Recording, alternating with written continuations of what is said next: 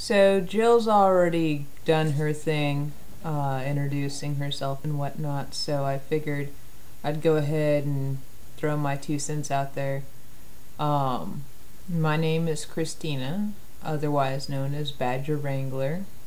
It's Badger Wrangler because my husband is a tiny angry badger and I wrangle him. And my 2 cats and my 2 buns. The cats are Either and Or, and the buns are, well, getting into the other room.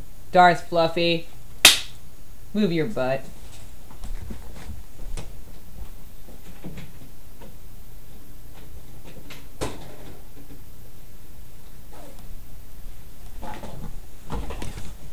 Yeah, that's my life. Wrangling things.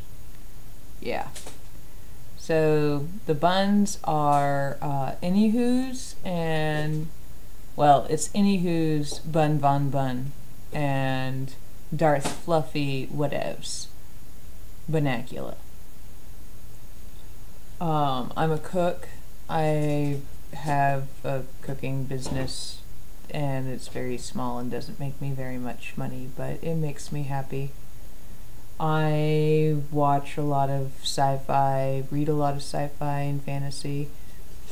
I'm very upset about the current state of Sherlock and Doctor Who. Very upset. I spend a lot of time online because it's easier for me to deal with people with a computer between us. I don't really have, like, I don't consider myself to be that interesting of a person, but people seem to find me interesting, which I guess is a good thing. I've spent a lot of my life mostly cooking and going out dancing and reading, mostly reading. I'm the person that always has the book in their bag, and now that I have a Kindle, the 5,000 books in her bag. I'm 29, I'll be 38 in May. Good job, guys. And the Badger and I have been married for 4 years now. Surprisingly, neither of us has killed each other or left each other behind someplace. But I'm also a military spouse, which reflects a lot in certain aspects of what I do with my business and what I do with my life. I'm not really gung-ho about it like some military spouses. I'm not going to throw it in your face all the time, but it is something that I consider very important in my life. So yeah, that's pretty much me. I really hope we actually continue doing this because I think it's gonna be kind of cool. I'm okay with other people joining in